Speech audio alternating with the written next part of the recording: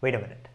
You might be like, hey, all this talk about coding a game on my own and all is okay, sir, but am I really doing coding when I'm moving blocks? I'm just simply moving blocks.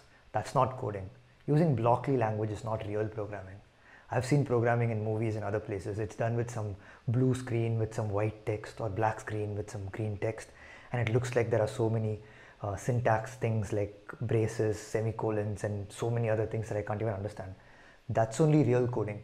Moving blocks is like, I'm not a kid, I don't want to be doing that. Now, do you think, the question to you is, do you think using blocks to code is real coding? Is using blockly the language, is that real programming? Now, to answer that question, I'm going to play a simple, an app that basically does something very simple. I'm going to show you that. This app basically helps you build the starting of a paint app, right? Like as you move your mouse, it starts painting. It's actually beautiful. It's kind of addictive. Now, question to you is, do you think this can be built using blockly as a language, using block-based programming? Think about it. I'm going to open the code now. Now, this is the code that actually helps build the paint app that you saw. Now, look at it. It's written in blocks. It's about 20 lines. But if you're wondering, hey, is block-based programming not exact programming? I'll just show you something, right? This is exactly the text version of it, right? It's written in JavaScript. Now, you can just change it to blocks.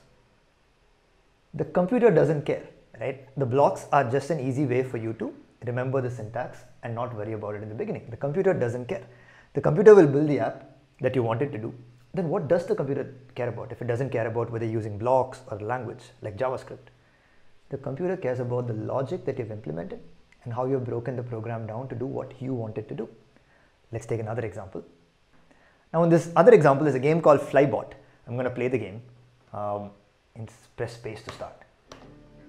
Okay, so what you can see here is this game. I'm basically flying and okay, I'm collecting these coins, and if I touch that person, I die. Okay, I just died. I'm gonna play just once more, okay, because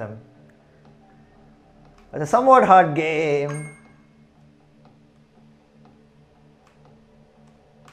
Okay. I'm pretty sure you can play this game better than I do. The question to you though is, this game, do you think it was built using blocks, or do you need text-based programming to build this? Think about it. Now, this is the code of this game. Now, let's look through the code, right? I'm going to just walk you down the lines of code that you have, all written in blocks, by the way, as you can see.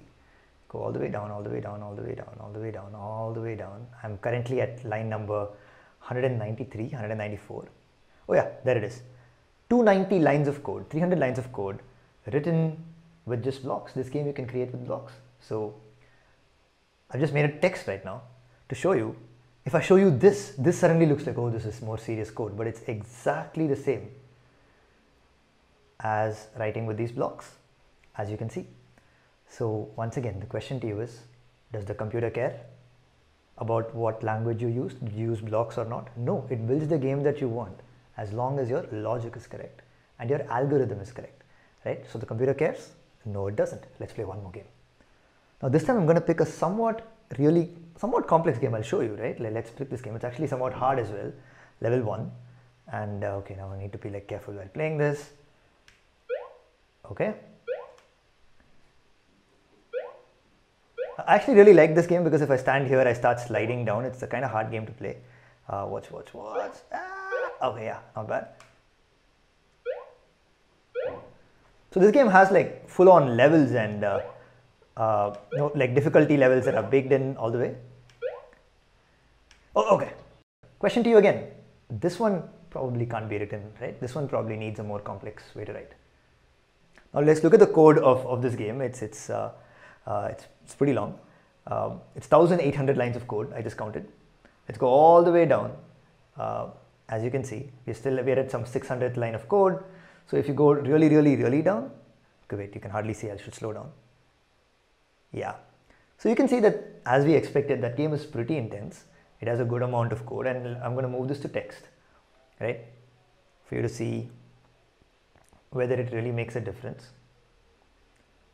right? Somehow when you see it this way, this is the actual JavaScript code that's behind it, but when I move to blocks, it's going to look like it's written using blocks. Once again, does the computer care?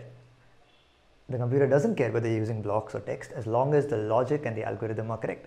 In fact, when I did my project, I did a project in theoretical computer science as part of my computer science engineering, and I never even touched the computer throughout that internship for 2 to 3 months because I was just writing what I need to write on a piece of paper, the algorithm, and that's all my professor cared about.